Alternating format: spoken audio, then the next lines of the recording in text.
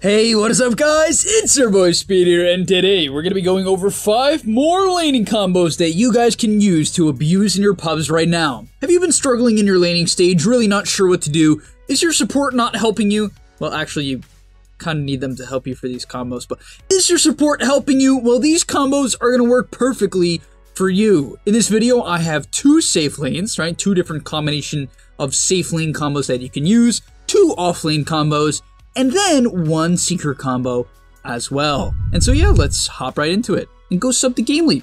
I think they're still 50% off. It's definitely running out, I can tell you that for sure.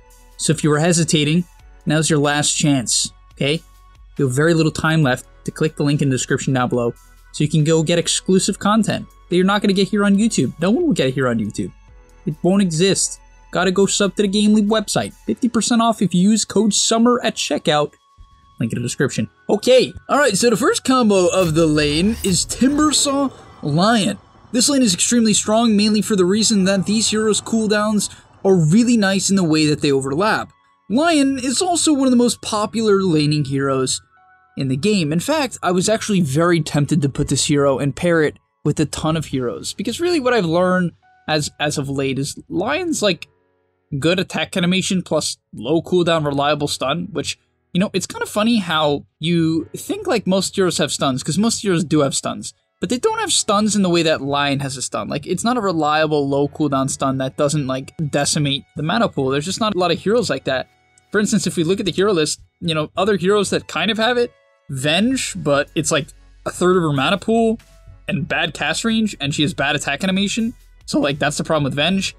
And other immediate stuns like Dragonite, other ones are just not ranged heroes. They aren't as low cooldown, low mana, high damage. The stun duration of Lion's stun is actually one of the highest in the game at level 1 at 1.4. So, yeah, like, and the other stuns, a lot of the other stuns like Lina and Leshrac are just straight up unreliable or low range like Ogre. And I know I kept ranting on Lion's stun there. I just have come to realize how good of a spell this actually is at level 1 as I've compared it to other heroes and continue to watch pros dominate with Lion in the laning stage with these high tempo heroes such as Tidehunter and Elder Titan, and you know, you can pair a lot of these heroes. So I'm using Timbersaw today only because I'm a big fan of this lane for the versatility that it provides. Reason why I say that is, let's say the enemy team picks PL. Okay, you have Timber to counter that. Let's say they pick Morphling. Okay, Morphling's pretty good against Timber, right? Morphling lanes well against Timber. He buys E-Blade to do some damage to Timber. He can turn into Timber to do damage to Timber with Timber's Q. Hopefully that made sense, but you get the point. Then Lion counters Morphling. And so in a lot of ways, they kind of fix each other's weaknesses. Lion uses Frontliner. There you go, you have Timber. Lion also needs a hero to roam around and gank with him, provide that little bit of extra damage to guarantee that Finger actually secures the kill.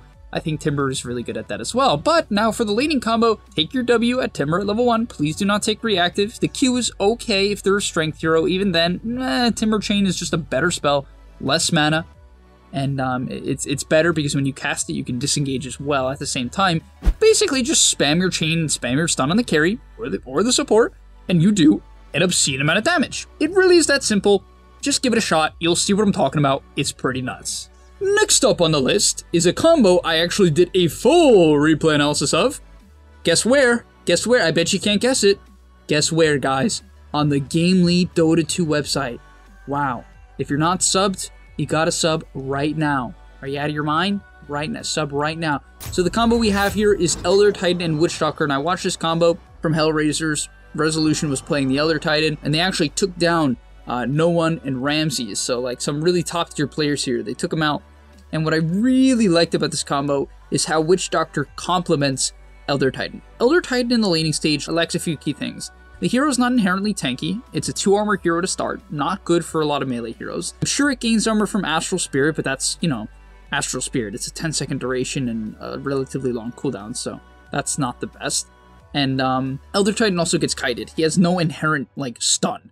He has Stomp, but it's not a stun, right? You're probably going to miss Stomp if you try to use it without the stun, without a stun or a slow. Or, you know, unless the hero is really slow, then, you know, maybe you'll hit him in that regard. But you get the point. Witch Doctor really covers these gaps. And what I liked about what they did in laning stage is that Witch Doctor took his heal at level 1. Yes, so Elder Titan at level 1 doesn't really do anything. That's not the time you want to be aggressive.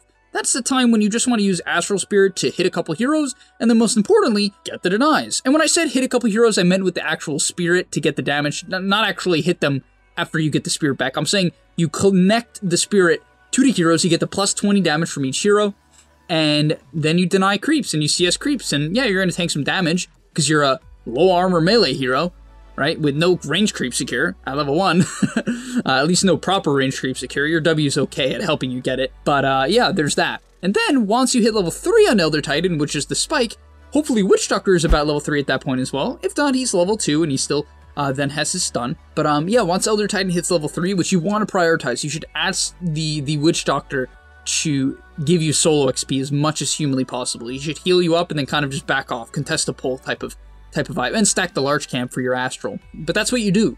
And you heal ET at level 1, then Witch Doctor stuns at level 2, especially when ET is level 3.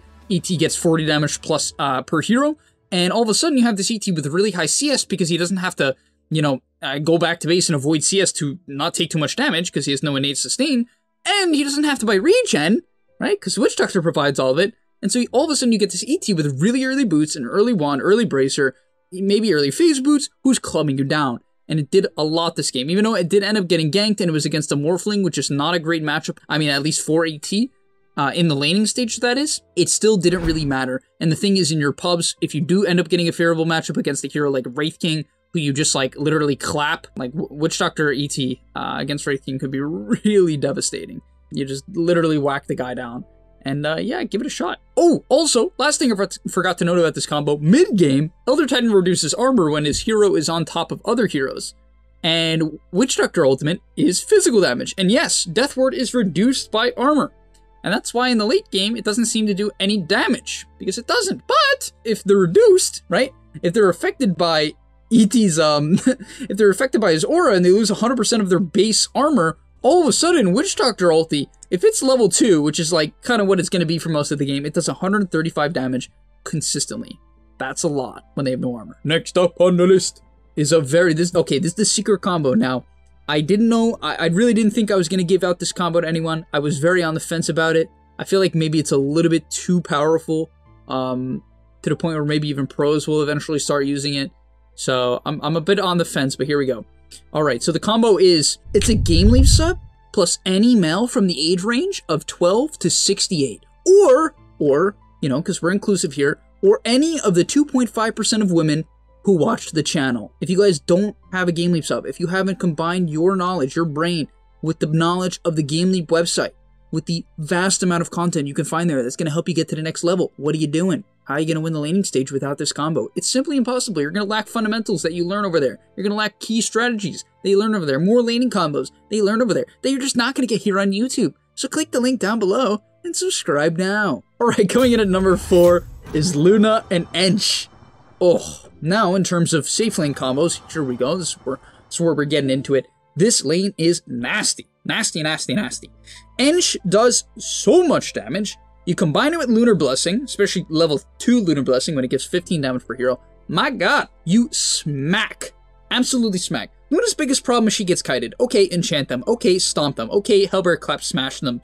And you just do a ton of damage. Really, it's that simple. At level 1, Ench can take Impetus or Enchant depending on whether or not you think your large camp is going to get blocked. If it isn't going to get blocked because you're like, you know, regular to average MMR, take a big creep at minute 1 and send it at the offlaner and then have Luna beam them. All of a sudden, you're going to have this Luna who's level 4 when the offlaners may be level 3, and then the lane just only gets worse because the Enchantress can either take Nature's Attendance if Luna's getting pressured and heal her up, which is kind of rough because it costs a lot of mana, but you can do it. It's not too bad. It's definitely possible. Because Enchant costs very little to no mana. It's like 40. Or you can take Impetus, and you just, if the lane's good, it just becomes even better. Because then you do pure damage on a 6-second cooldown, and you destroy people. Now, why is Luna important? Really, you know, you could pick a lot of heroes with Ench. Ench is a lane dominator. I know I'm just largely hyping up Ench. The reality is this hero is a hardcore, if not one of the best lane dominators in the game. But why I like Luna with it is because Luna's a very nice hard carry who also has a bit of a mini stun. Yes, I could have picked Sven. Yes, I could have picked Wraith King with their mini stuns, or like, you know, stuns. But Luna not only has Beam on a low cooldown, which kind of works well with the low cooldown of Impetus, you also provide that Lunar Blessing that I was talking about. And that amp damage is extreme. The amount of DPS you and Ench do when you're both, basically, when you're hitting for 30 plus is nuts, right? If you hit someone 5 times combined, you're doing 150 damage, and that really adds up extremely quickly. And last, but certainly not least, on the laning stage combos, we have what I'm gonna call it the Russian combo. I feel like Disruptor is like mostly played by Russian teams.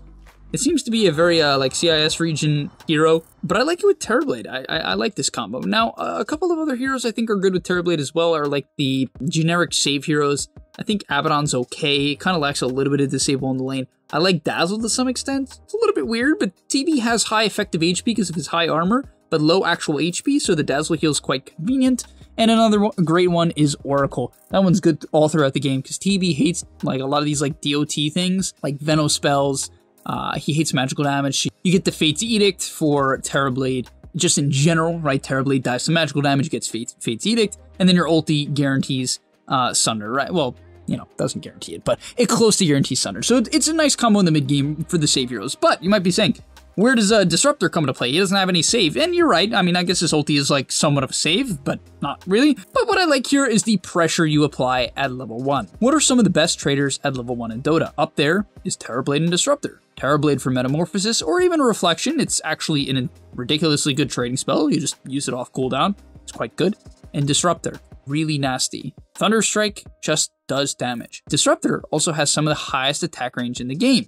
Coming in at 625 attack range, I think he's literally like top 5 in terms of attack range for heroes. And, you know, that just goes to show how efficient he actually is. His damage is pretty good as well.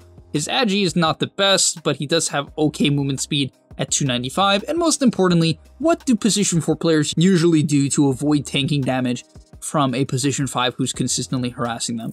They go into the trees. You know what spell completely ignores that? It's Thunderstrike, because it gives vision, right? So when people are trying to juke a TB meta in the trees, it doesn't work. And then you combine that with a glimpse back into the TB meta, or a kinetic field, more commonly. Typically people take kinetic field at 2, which is a 2.6 second disable, right? Which is good, right? Because manning up against TB doesn't really work in the early game. And so I love this, right? Disruptor really secures TB a good laning stage. You just have to buy a couple mangoes and a couple clarities. And keep in mind, Thunderstrike, for everyone who doesn't know this, is a 180 damage spell at level 1. You heard that correct. It is 180 damage on an 18-second cooldown. It is one of the highest damage nukes in the game. On top of that, every time it procs, it slows the enemy by 100% movement speed for 0.1 seconds and attack speed, which actually matters. It actually matters. So I really do believe Disruptor is underrated as a hero in general. I think Thunderstrike is one of the most underrated spells in the game in terms of level 1 trading, especially by pub players, not necessarily by pros. But, you know, that's all I have to say. I think these two heroes combined at their level 1 prowess and level 2 prowess. Sometimes TB will, you know, pop meta at level 2 if his laning stage is easy, then you pop off that. But nonetheless, thank you guys so much for watching. If you enjoyed, smash the like button, subscribe to the channel, and go get your GameLeap sub now. I'm out. Peace. And that's all, but remember, before you leave, come on, before you tune out, subscribe to the GameLeap website where we are going to help you get to the next rank. If you're stuck, click the link down below, and I'm out. Peace.